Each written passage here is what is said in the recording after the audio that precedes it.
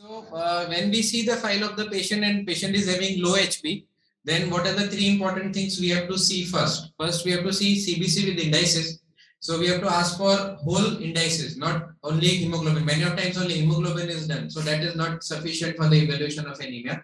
We have to get a whole hemogram with all the indices. And second thing is we have to get a retic count done and red cell distribution rate. So most of the time it is comes in whole hemogram. Retic count we have to ask separately to pathologist. Otherwise RDW and CBC indices that comes automatically in hemogram reports. So what we have to see in indices. So if anemia is concerned, as far as concerned, we have to look only for MCV. That is the mean corpuscular volume, and we can divide it. We divide into three things. One is normocellular, that is normal MCV value, between 85 to 90, 95 according to the lab reports. One is macrocytic, more than normal, and third one is microcytic. So second thing what we have to see is retic count, and third thing what we have to see is red cell distribution width. So what is retic count? So just in short, I will tell you reticulocytes are the precursor of RBCs, and they are in the blood cells. They come from the bone marrow, and this reticulocyte count they mature into the hemoglobin. So normally they are immature RBCs. Just one step before the maturity, they come into the circulating blood, and normal value of retic count is anything between 0.5 to 2. So when retic is less than 0.5, that means our marrow is not working good. And if it is more than 2, that means marrow is working very good. So in spite of high retic count, there is anemia, that means there is destruction. So we have to think for hemolytic anemias. When retic is low, that means our bone marrow is not working. It is maybe because of the nutritional factor or because of the bone marrow. Any bone marrow disorder like aplastic anemia, MDS, retic will be low, or any nutritional deficiency, retic will be low. So this is the thing about retic count. So next thing is RDW. So RDW is red cell distribution width. So I give you an example. If there are 10 persons, and if there we ask them to take, suppose I say 10 children, and I ask them to take the apples, which are basket full of apples. There are plenty of apples. So what will they do? They will pick up 2 apples in every hand. So every children will have same amount of apple. But if there are 10 children, and if there are 6 apples, so one child will get 2 apples, one child will take 1 apple, or many child will not be able to take any apples. So there will be a variation in the number of apples in every hand. So that is the same concept for red cell distribution width.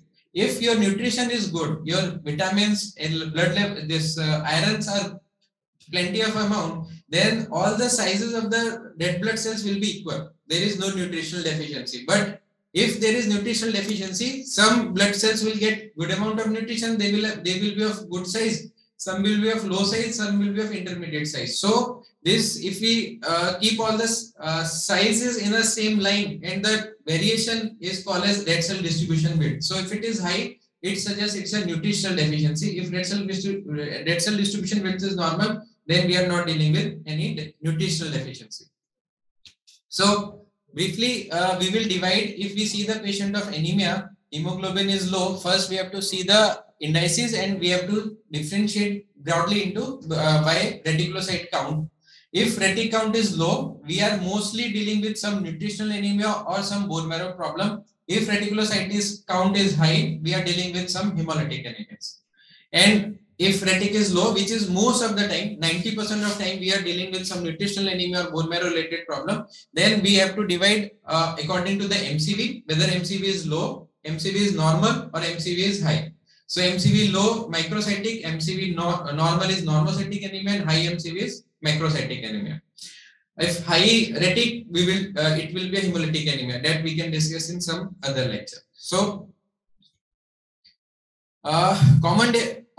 most commonly we are causes low MCV. We see with low MCV. So, and low MCV causes 3 important causes which in our daily practice is iron deficiency anemia, thalassemia, and anemia of chronic disease.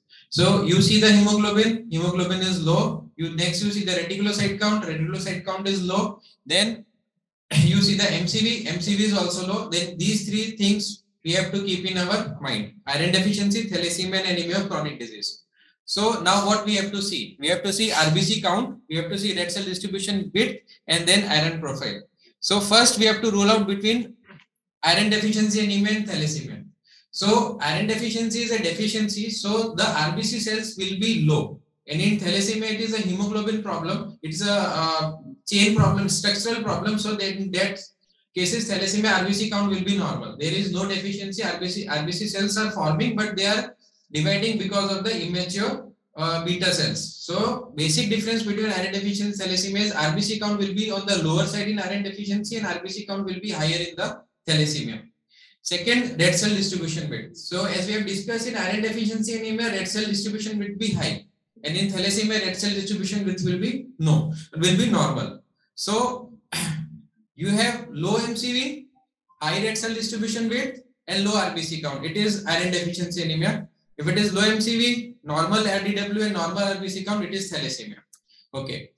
If next step is, if you are thinking of this iron deficiency anemia, you have ruled out thalassemia, then you have to, next thing is you have to go for iron profile. That includes serum iron, TIBC and ferritin.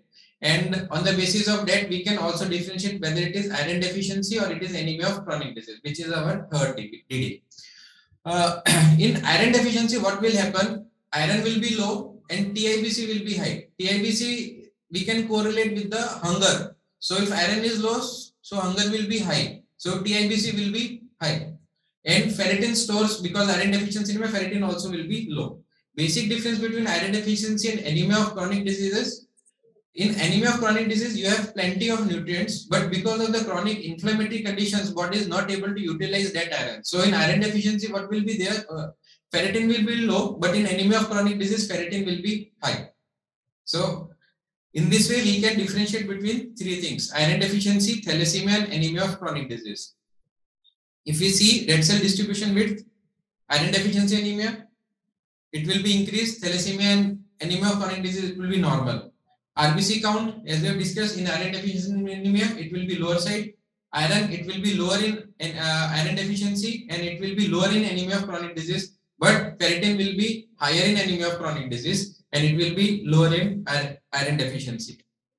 So, just to summarize, you see the hemoglobin. Hemoglobin is low. Second thing, you see the retic count. Retic count is low or retic count is high. If retic count is low, we are dealing with some nutritional deficiency or bone marrow problem. If retic count is high, we are dealing with hemolytic anemia. If hemolytic anemia we are suspecting, we cannot move further without a peripheral smear. Then we have to involve pathologist. And 90% of the time, it is retic count is low. So we are dealing with some nutritional deficiency. You divide according to MCV. If MCV is low, you have to differentiate between iron deficiency, thalassemia, and anemia of chronic disease. So on the basis of red cell distribution width and on the basis of RBC count, first differentiate whether it is iron deficiency anemia or whether it is a thalassemia. You rule out thalassemia, then you ask for iron profile, serum iron, TIBC, ferritin, and on basis of that you differentiate iron deficiency or anemia of chronic disease. Because what happens many of time, you get a hemoglobin done, you get a serum iron. Serum iron is low, you are giving iron, but it is an anemia of chronic disease. Serum iron will not, giving injectable iron will not help. So before giving iron, you also ask for ferritin. So without ferritin, serum ferritin levels, don't give just serum injectable iron. Second, nutritional deficiency. Second is your MCV is high. We have discussed MCV low. Now MCV is high. So MCV is high. Most of the times we are dealing with 4 or 5 things in our clinical practice. One is most common is megaloblastic anemia. Then it can be aplastic anemia, MDS, chronic liver disease, or leukemia.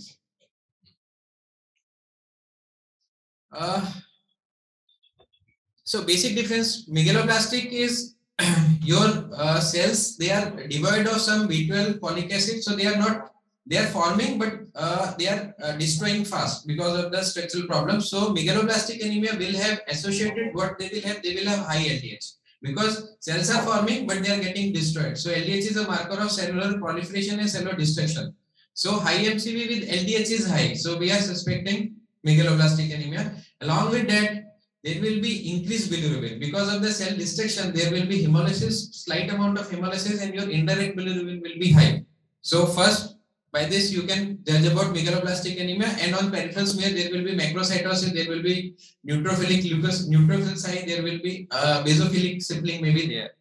Next is aplastic. In aplastic, your marrow is not working. So in that case, LDH will be lower side.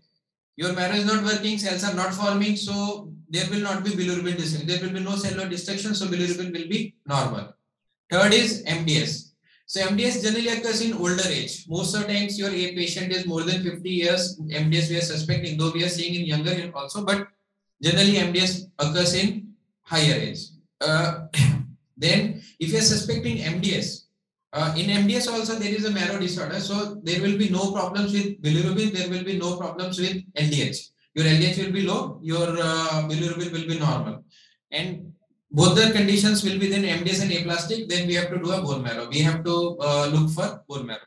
Because MDS and aplastic both can be diagnosed with bone marrow only.